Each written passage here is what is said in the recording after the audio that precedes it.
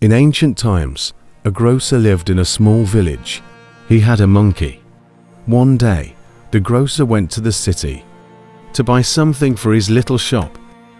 He said to the monkey, "Take care of the shop."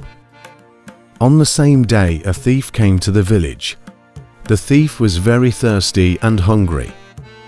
When the thief saw fresh fruits, bread and sweets in the grocery store, he went there.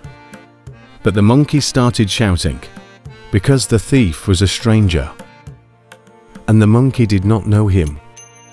The clever thief made a plan. He put his hand on his face first. The monkey did the same thing.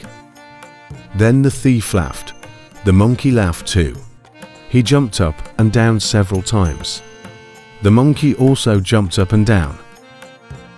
In short, whatever the thief did, the monkey imitated him. Then the thief yawned several times. The monkey also yawned. The thief lay down little by little and closed his eyes. The monkey also lay down on the ground and closed his eyes. After some time, the naughty thief opened his eyes and saw that the monkey had fallen asleep. Then he got up slowly and entered the grocery store, filled his bag with delicious food, and ran away.